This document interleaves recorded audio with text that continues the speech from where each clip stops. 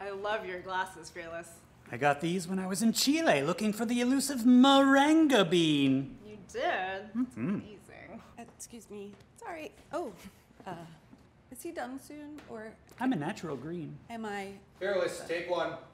Hi, I'm Carla Music, the food director at Bon Appetit magazine, and I'm here today with Trader Joe's Fearless Flyer. Hello and bon appetit. There are 3 things I love in life, Carla. Only 3?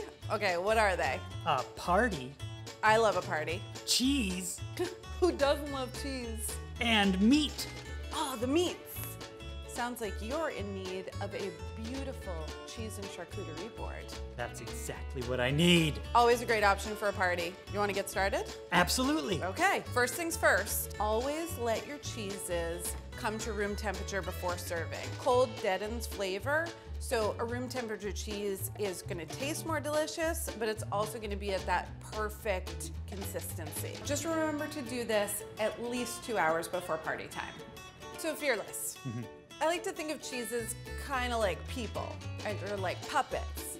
Each one has got its own distinct personality, and if we want this cheese party to be fun, we want to get like the right mix. You know what I mean? We want to have something creamy, Something sharp, something firm, something mild. something stinky. That raises a really good point. So your super robust cheeses, like anything with like a very funky, strong aroma, I think it's a good idea to put those on their own platter.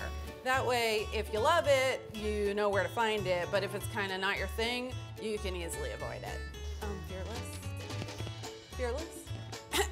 Oh, You're back. hi. Okay, Yeah. cool. I mean, That's the stinky one.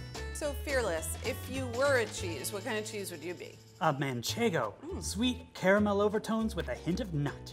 The ideal culinary ambassador. Yeah, sure. Let's talk about cutting our cheeses.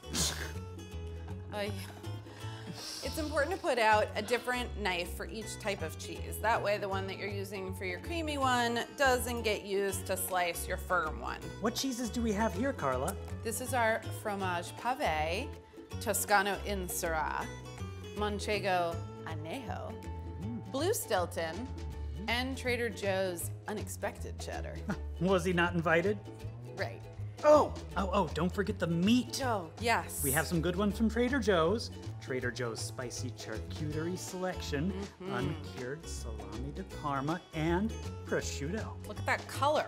They're really gonna stand out on the board. Now remember, Fearless, the cheeses are salty, the meats are salty. Whenever I'm setting something up like this, I like to remember to put out something fresh and juicy and sweet to go along with it. Some figs, some little clementines, and that'll kind of balance things out. We have rosemary Marcona almonds. Oh, something crunchy. Perfect. That's gonna go really well too. Yeah. And what should we do with the honey? Great question. Instead of leaving it in the jar because people might not know what to do with it, just go ahead and pick one of the saltiest cheeses like the Stilton and just drizzle the honey right over it. And that way, your serving suggestion is kind of built into the presentation and everybody's gonna get to taste it that way. Now, Carla, we also have some marinated olive. When you put out your olives, make sure to put out a little pit bowl. My guests like to have a glass of wine or 2 or 3 at my soirees, but I'm never sure what I should serve. There are so many rules. It's okay, it's okay, it's okay.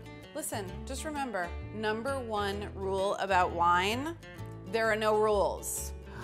If it tastes good to you, then it's good. Okay, I won't be scared. Maybe I could even be a sommelier someday. You mean a sommelier? Gesundheit.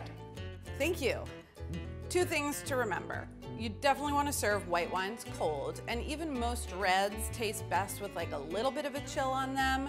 So especially if your apartment or your house is heated, toss those bottles into the fridge about an hour before party time. Get them down to cellar temperature. Well, my home is set at a constant 62 degrees. That's pretty chilly. Is that why you always wear that hat?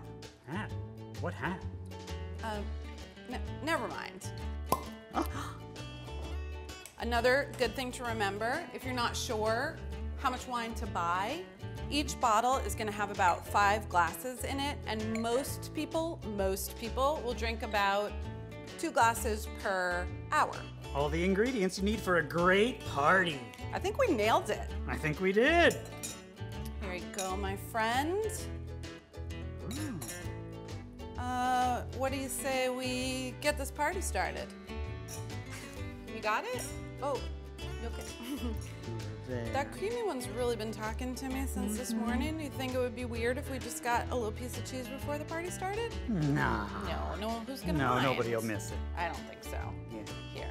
Just a little bit. Just a little sliver. Ooh. Oh, that is nice. Really nice. You know, those are really great glasses. Oh, thanks. I got them in Honolulu.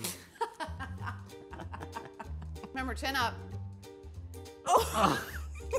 Last bite. There you go. Yeah, get in there. All right.